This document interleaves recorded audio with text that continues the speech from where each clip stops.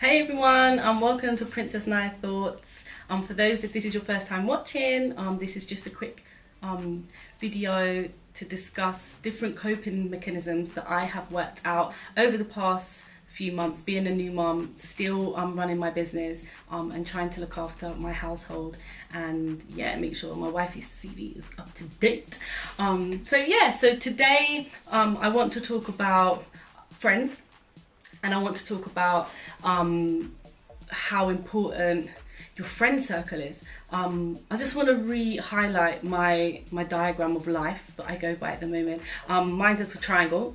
So at the top is my 7-month-old baby, and her 2 teeth have just popped through. So the last week has been crazy with the teething. Down in this corner, I have my business and my project. So for those that don't know, I run a business called Bingy's Boutique. I'll discuss some of the other stuff that I'm into later on down the line. And in this corner is like my household and my friends and my family. So the ironing, the washing up, the shopping, seeing my friends and all stuff like that. So the reason why I wanted to discuss friends today is because I feel like as you get older, you see your friends a lot less.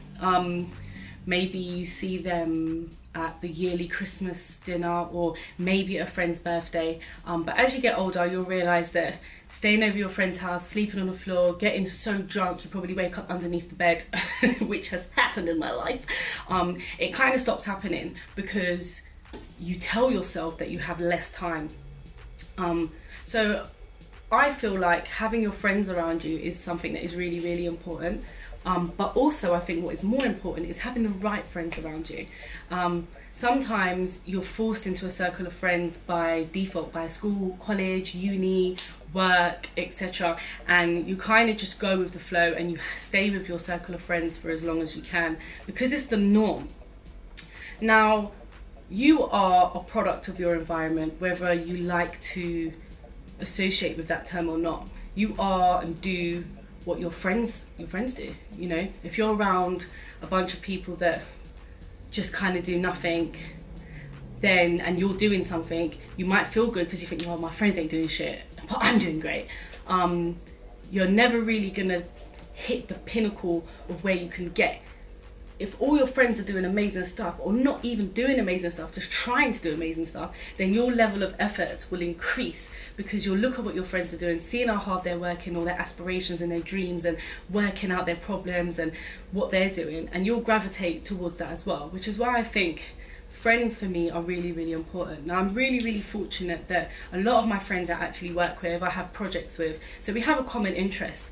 And the common interest in my circle of friends is waking up every day and doing what you love. No matter what the pound sign equates to at the end of the day, you wake up in the morning and you strive towards getting closer and closer to your dreams. Kids or not. Some of my friends have children, some of my friends don't have children. However, the common denomination is that I wake up in the morning and I go 150% towards getting closer to what I feel my dreams are. And we all encourage each other to do that, you know, and we make sure that we keep each other on our toes. I'm not scared to say that I'm amazing. My friends ain't scared to say that they're amazing. We're not scared to say that each other are amazing. We're not scared to get dressed up on a Sunday and go and have a Sunday roast. And we do all of these things in order to keep ourselves on our toes, keep ourselves inspired, and make sure that by me raising a bar, they want to raise the bar. And if they raise the bar, then I want to raise the bar. A close friend of mine bought a pair of Louis Vuitton boots. My God, my mouth was open. And I was like, gosh, I could do with a pair of Louis Vuitton boots right now. However, it's not on the menu at the moment. My daughter's 1-year-old birthday is, however, but it didn't make me look at her and think, oh, I'm so jealous I haven't got those. It made me think, wow, like, yeah, I'm gonna up the levels. I'm gonna up my game, and I'll be showing her whatever it is that I'm gonna purchase in a month or two because I'm inspired. You know, and it might not be material things, it could be anything. Another one of my friends is always sending me audiobooks. He gets up in the morning and he runs at 4:30 every single morning to better himself, and he will send me a message and he'll be like, okay, cool, what you got planned today, what you got planned this month, what you got planned this year.